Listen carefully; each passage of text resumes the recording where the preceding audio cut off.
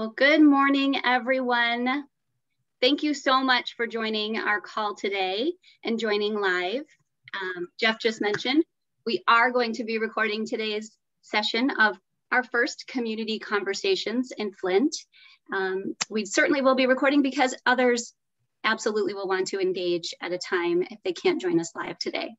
So our call will host 3 special community guests and highlighting some of the work and the progress that's happening right here in this awesome community of Flint. We absolutely invite you to please add questions, engage in the comment section using the chat during the program, and we'll do our best to answer those questions, add into the chat during the program. Anything that we are not able to get to, we'll follow up with you on, and certainly you can reach out to us as well. My name is Jenny Beamer, and I am the Director of Development across Greater Michigan. I have been with the organization for almost 20 years and am absolutely personally passionate about this mission for very personal reasons. I also happen to live in the Genesee County area, so this area is near and dear to my heart, and I grew up here. Now on the screen, you'll see my colleague, Jeff Larson. He is the development manager working really across the entire mid-Michigan area, so Genesee County, Great Lakes Bay region. And a fun fact about Jeff, him in a pink bunny suit is not unique. So today is Jeff's 1,433rd day of incorporating pink into his wardrobe in honor of his grandmother's breast cancer journey. You'll hear from Jeff in a moment in the conversations with our community guests. They have joined us live on this call, but because we could and would love to talk to them all day, in essence of time, Jeff did get a chance to interview our guests in advance of this call. And next you see Mindy Odom. She is our Cancer Control Strategic Partnerships Manager, is an awesome resource. And not only is Mindy actually my colleague, but she's practically my neighbor. She lives right here in Genesee County as well. Mindy? Thank you, Jenny.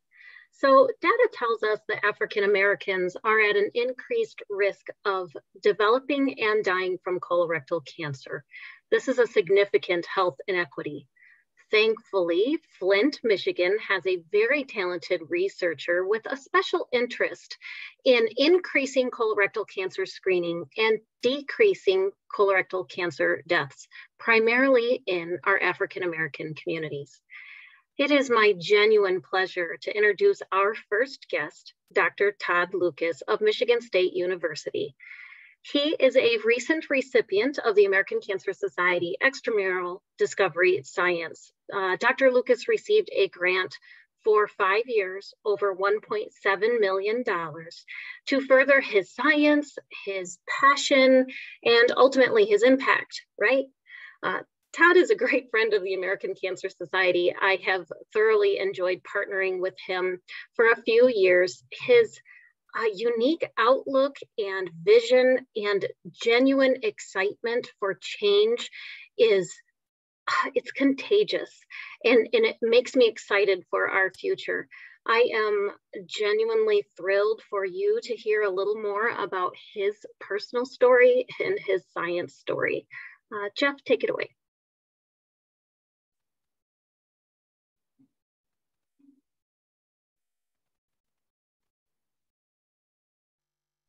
So one of the things we would like to hear first is to learn about your why. Why did you start this work? What led you to the research that you've done, that you've got going on? Yeah, so I think a lot of my why comes from kind of where I was trained as a psychologist and sort of just observing what was going on around me. And really thinking about things that I could do with my training to actually try to make a difference. So my graduate training and my subsequent career started in Detroit. And you know, Detroit is a predominantly African-American city, lots of health disparities, lots of racial health disparities in the city. So that context, I think, really was the thing that got me thinking, why do these disparities exist? And more importantly, What are some things that I can do with the training that I've been fortunate enough to receive to actually try to, quote unquote, move the needle? So I think that was the path that really got me thinking about the work that I do. And it really kind of, an offshoot of that is it really got me thinking about cancer and cancer screening. And those are really the things that I think inform kind of my why. That's awesome. So can you tell us a little bit more about some of the details?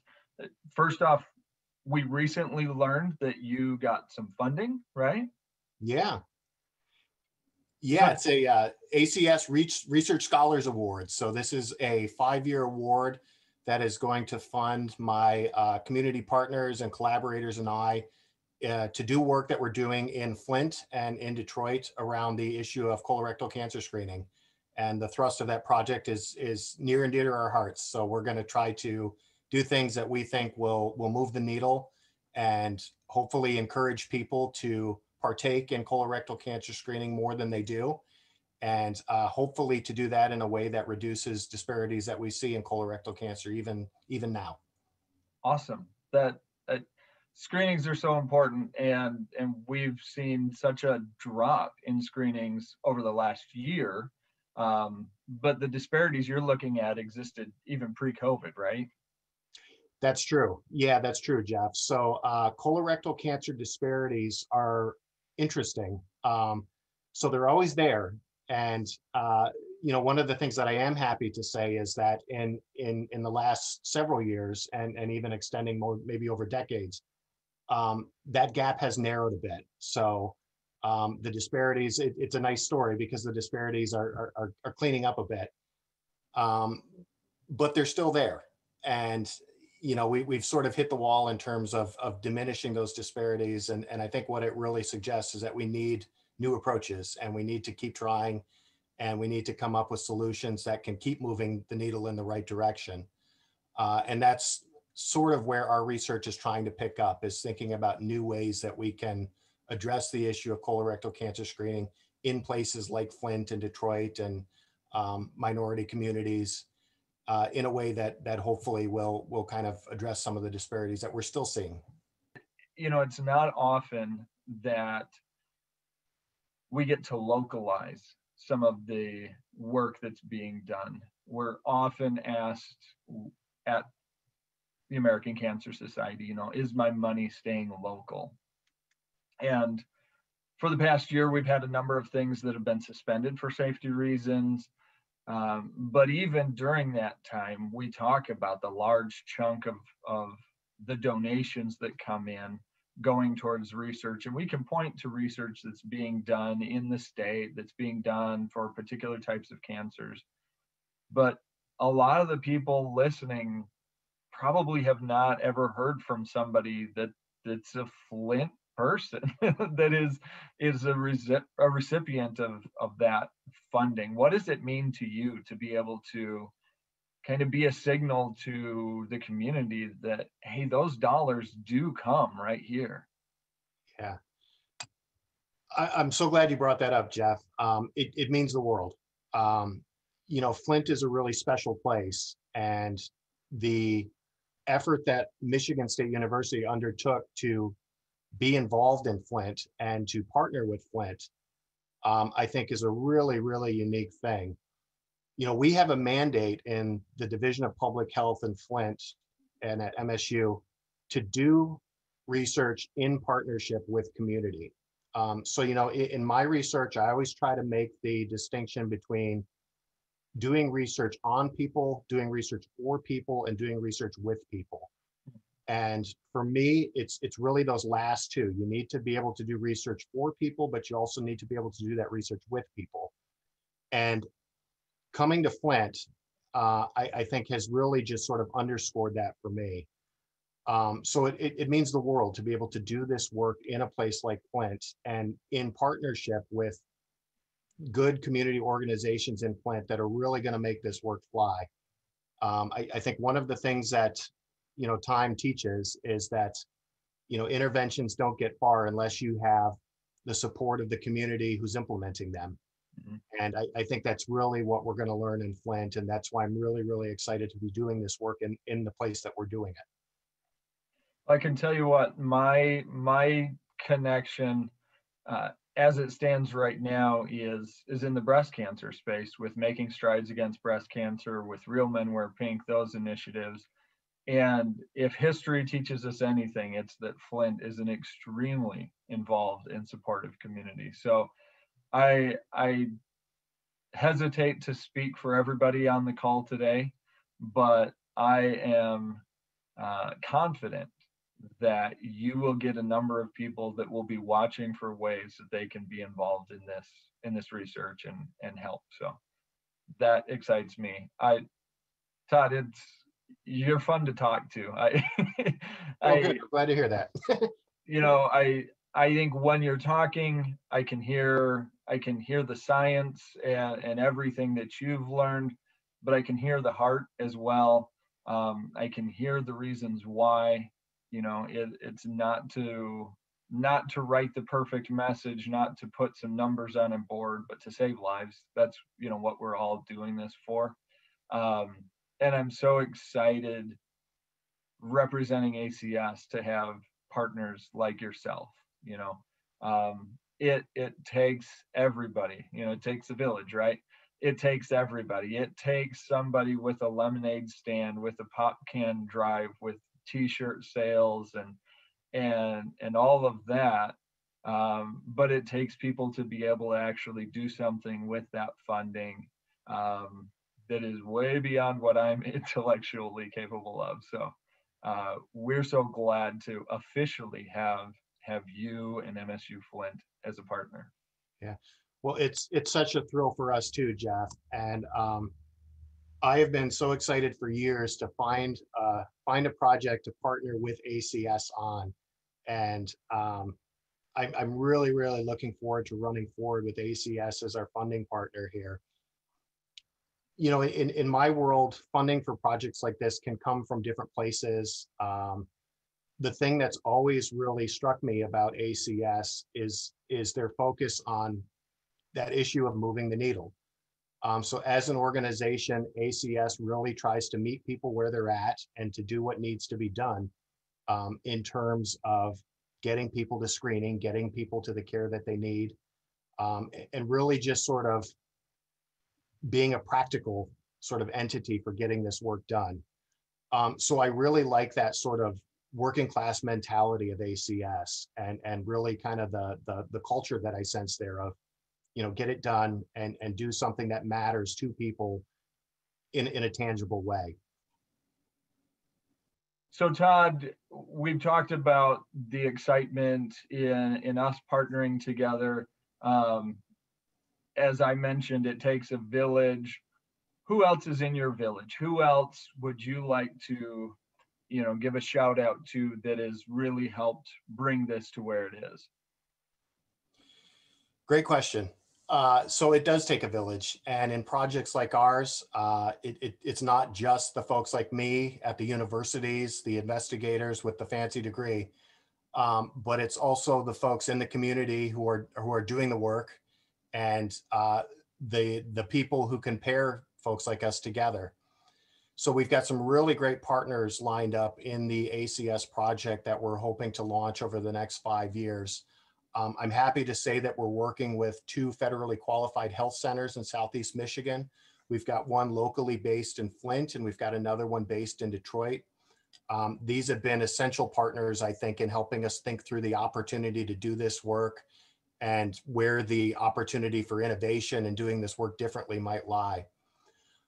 We've also got some great community partners, Jeff, that are going to play a role in terms of helping us to make sure that our materials and that our intervention is going to resonate with folks in Flint and in Detroit. So my colleague, Haley Thompson at Karmanos Cancer Institute in Detroit has set up this really cool network of cancer action councils. So these are community members who Haley has recruited for the express purpose of learning about and communicating about cancer within the community. So we've got these folks lined up as partners as well, who are going to give us feedback on the materials that we develop, and really they're going to be our lockstep collaborators in putting this work together. So I'm really thrilled to call them partners in this work as well. So it does take a village, and I'm pleased to say that we've got some really great community partners that I think are really, really essential to making this work go. That's so awesome. Todd, I could listen to the intricacies of this all day. It's the type of thing that geeks me out and inspires me and gets me fired up to go out and find more people to partner in these efforts. But I know that you've got work to do. I know that the people on the call are excited to hear from additional partners as well. So I want to thank you and transition to our next presentation. Thanks, Todd. Thanks so much, Jeff, and thanks ACS for the opportunity. And now I want to transition to our next guest.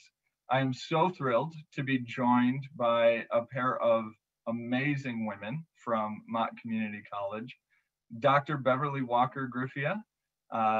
Dr. Beverly is entering her 8th year as the president of Mott Community College, the first African-American female to be president at Mott. Dr. Beverly is an 11-year breast cancer survivor, which is awesome. Cannot celebrate that enough.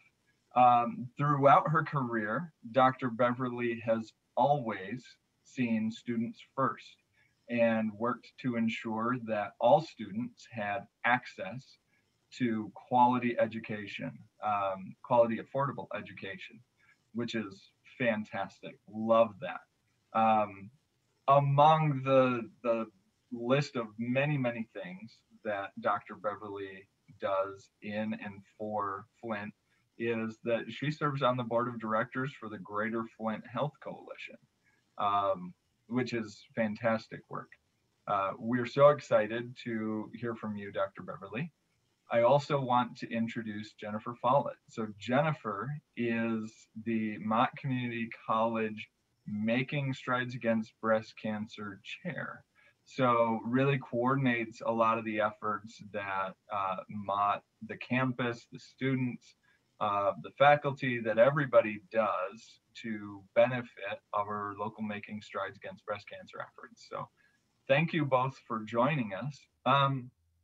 Dr. Beverly, I'd love to start first and hear a little bit more. We know that as a breast cancer survivor, that it seems obvious why you would be involved.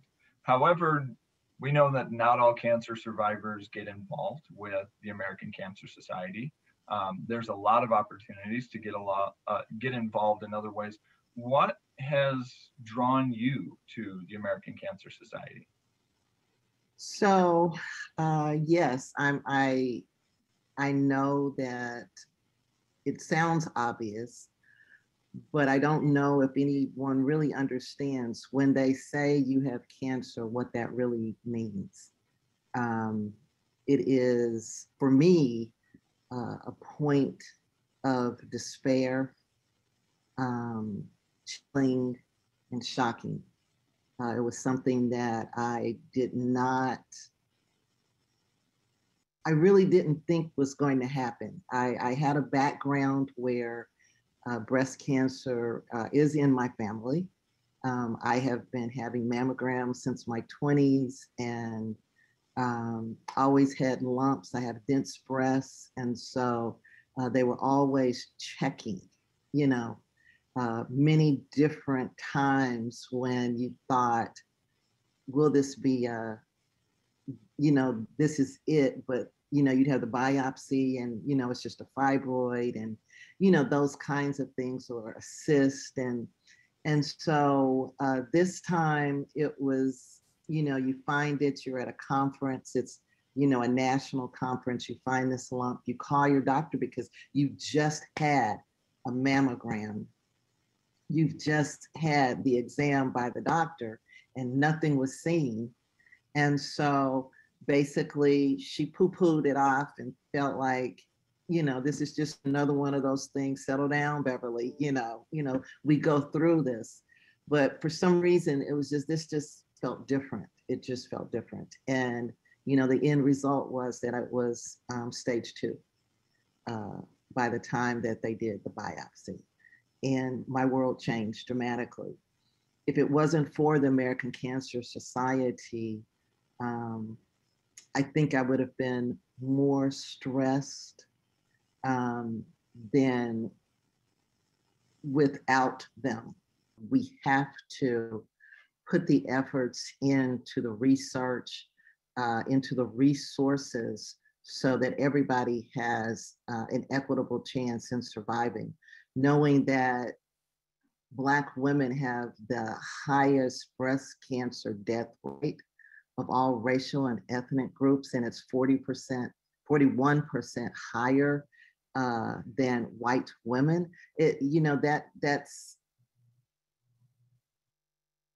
That should alarm us, that's happening. Knowing that, we have our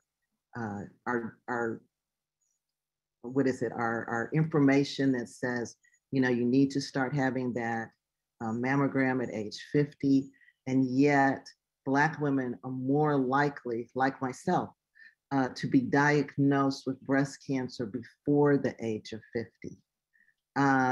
Knowing that African American women are more likely to have the more aggressive breast cancers that move swiftly. Knowing, just like I said in my previous answer, that we are more likely to have denser breasts. I mean, I heard that all my life. And so the mammogram does not pick that up. And yet, even though there are now new ways of trying to find, the cancer earlier, we're still using those same kinds of things to find it with African American women, because they don't often have the best care, the insurance that's going to cover the types of things that are going to help them survive if they are breast cancer patients. And so I think that as Americans, we have to pay attention to that it is not a one size fit all. And that's all kinds of health disparities that we know are happening within our different types of racial and ethnic groups. It really is for everything. But then you see these things that are so obvious and you say, well, why would that still continue on? Why aren't we trying to stop that? Why aren't we offering the resources earlier? As if African American women's lives are as important as the other lives. So it is near and dear to my heart. I know that I made a donation this past year to honor the 10-year survival to go to African American patients that are in the Flint and Genesee County area to get the resources that they need, because it's not there. And we know it because the statistics are showing us that. And so we have to pay attention. Mm-hmm. Yes, thank you so much for adding that. I have actually, we didn't talk about this, some kind of breaking news. I don't know if you have seen, but the American Cancer Society just announced that on June 1st, our new CEO will be starting. And I wanted to share with you a little bit of information about our new CEO because I am just totally jazzed. Her name is Dr. Karen Knudsen. She is based in Philadelphia, and she has actually been a oncology researcher herself. You might be surprised to know that it's been almost 70 years since our CEO was themselves a researcher. She ran the Philadelphia-based Sidney Kimmel Cancer Center at Thomas Jefferson Health. which is one of only 71 National Cancer Institute designated cancer centers recognized for its research and impact on cancer outcomes. I am completely excited about the work that that we'll be doing under her leadership. With that excitement, I'm curious, what are you excited about? What are you hopeful for? You know, beyond the things that we've talked about so far, what do you want to see from your American Cancer Society? What would I like to see? Well, number one, when you said, you know, what would I hope for? What am I excited about? I want a cure. I think that, I mean, I love that we are putting more money into women's health now, but it's still not enough. And so I want, when people say you have cancer, breast cancer especially, that they say, and this is what we're going to do to stop that progression and to turn it around, and you're done. And you know you're done. That's it. And that's a long time coming, but I hope it's not. But I also know it takes funding. And it takes people, like you said, the new leader of ACS, to be able to ascertain what needs to happen so we can stop the deaths with cancer. We need to stop it, period. Other things, though, are just, I guess, I talked about the support of the ACS, and I think it's great, but probably more support, more education in the ethnic communities with people that look like them. Oftentimes we don't hear because we don't know how to relate, or we have barriers because we don't look like each other. And so finding those inroads and those connections so that everyone can learn what they need to do, when they need to do it, and get the care that they need.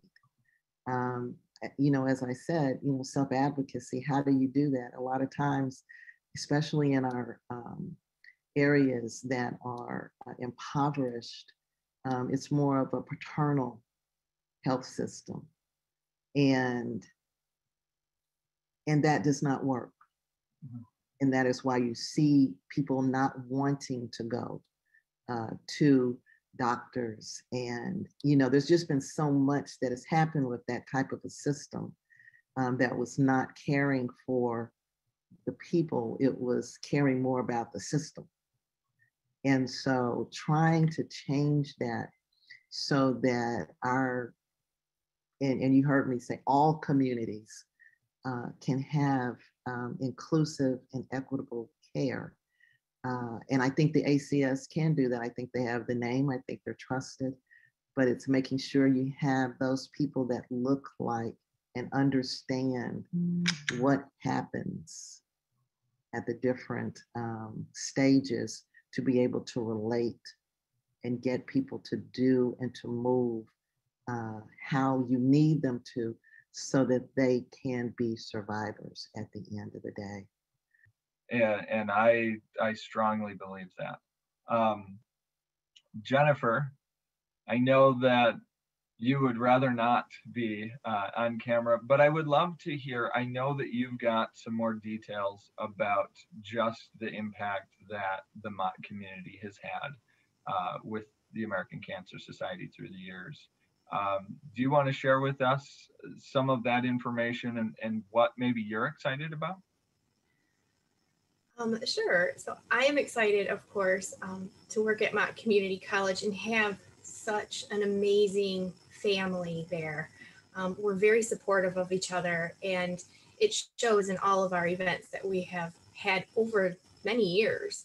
And some of the things we've brought to campus are educational opportunities that are opened to our entire campus, our student population, our staff, and our faculty, such as last year we brought Dr. Brock Humphreys, one of our researchers, onto campus by Zoom for an educational event, which I found amazing. I had no idea, and I cannot wait to bring him back again to see what he's researched, what his research has brought about in about 2 years. So it would be next year, not this year. So I'm very excited for that. And a couple years ago, we actually brought a gentleman onto campus to talk to us about his breast cancer journey. One of the things that people forget is that men get breast cancer. And we wanted to make sure that everyone knew that on campus, and including, of course, our faculty, staff, and students, because it is a population that is forgotten about in some ways. But again, we love the walk. It is way fun, and we have tons of fun on campus raising money for American Cancer Society. Even this past year during our the pandemic, we raised over $14,500, which is amazing, thanks to a very supportive donor.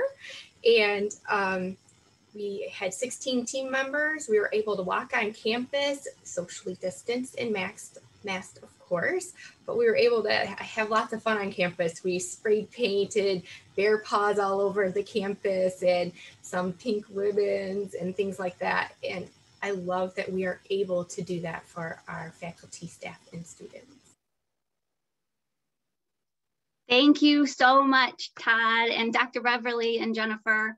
I cannot be the only one who is excited, like hearing from them and the energy and the passion and everything that's happening. I hope, I can't see the chat, but feel free to blow it up with accolades. Thank you, the three of you, for investing your time and your talent with us and just being part of this really helpful and necessary conversation. I have no doubt that, again, everyone on this call just will feel the excitement and confidence around the work you're doing and continue to keep that moving with you. So speaking of certainly excitement and confidence, I really want to take just a few minutes to elaborate on some research highlights. So you all know, and you may have heard the phrase, the American Cancer Society attacks cancer from every angle. Right? Cancer is a complex disease, and it's going to take us looking at every single factor to fight it. Dr. Beverly used that at best, right? It's not a one size fits all. Nothing is. And currently in progress right now, we're actively funding 689 research grants across the board. And of those, what's really exciting and could be for you on this call is that right here in Michigan, 21 of those are being funded right here in Michigan, Todd being one of those. And Todd, I was really, when you mentioned your colleague, Haley Thompson, my kind of eyes and ears perked. I was excited to hear her name. I know in the past she's been funded by the American Cancer Society and is also an awesome advocate and partner like you. I remember hearing from her a few years ago. One of her funded grants was specifically focused on breast cancer survivorship care and the Hispanic women.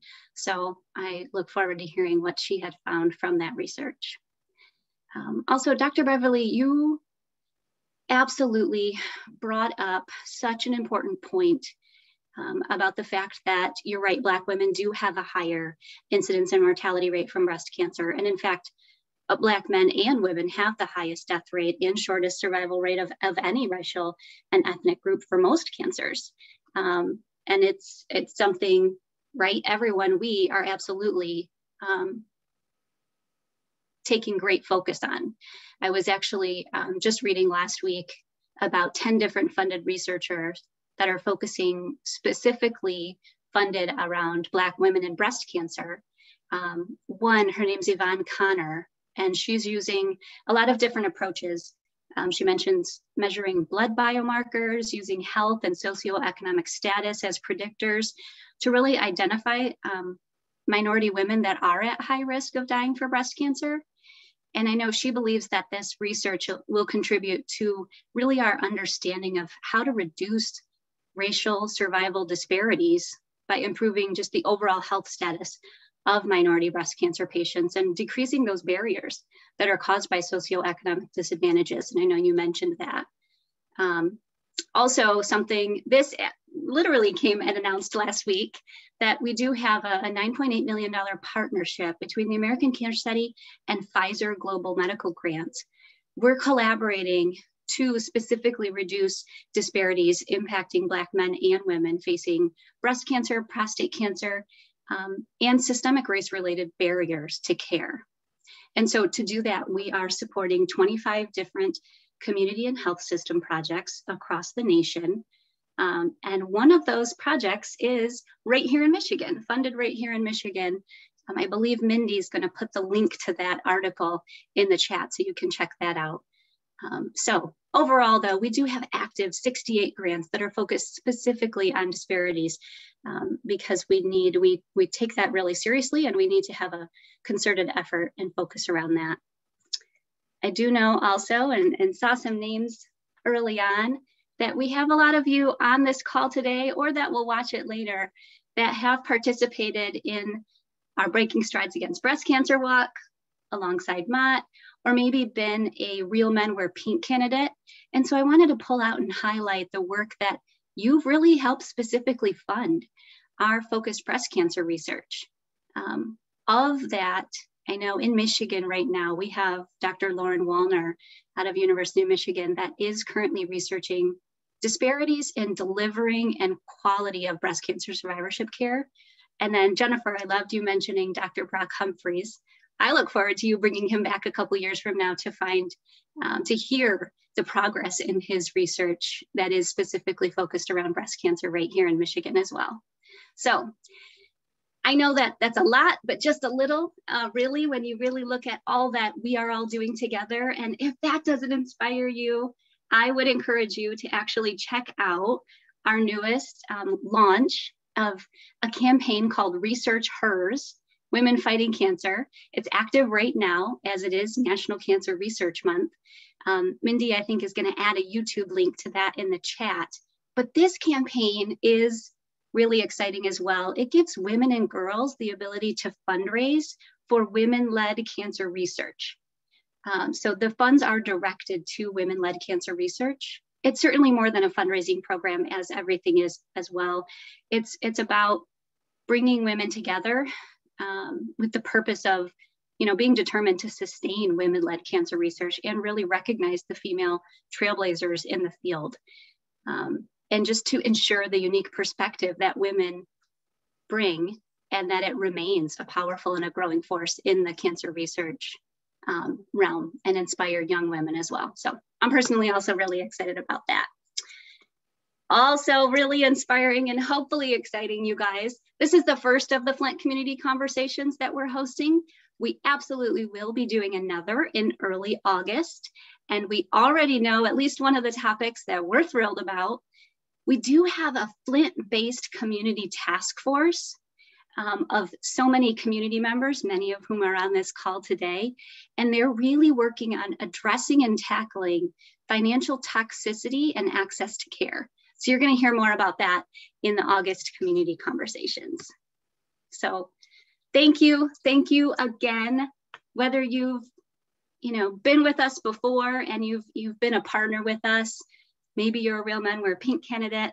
Maybe you're a Research Hers ambassador. Maybe you've participated in Making Strides Against Breast Cancer, in Relay for Life.